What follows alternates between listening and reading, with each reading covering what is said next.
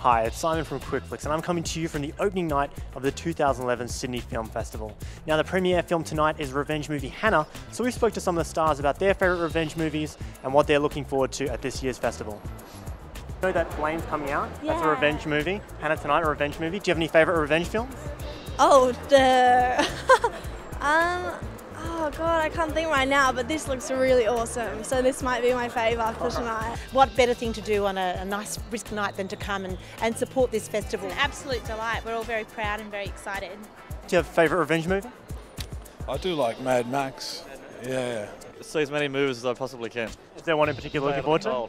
Hannah tonight is supposed to be really good. Nice one, alright, enjoy it. Are you going to see Mel Gibson's The Beaver?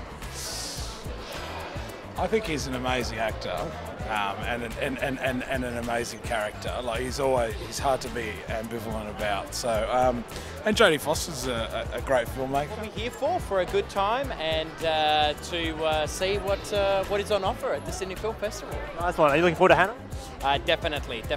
I haven't heard too much about it, but I've just tagged along with some friends, but it should be good. Nice one, enjoy your night. Thank you very much. Bye. The people know how good it is, so they can come along and enjoy wonderful film from all around the world. And for people to not just hear, but to listen to what we're trying to say. Well, that's it for the opening night red carpet, but our coverage of the Sydney Film Festival is far from over.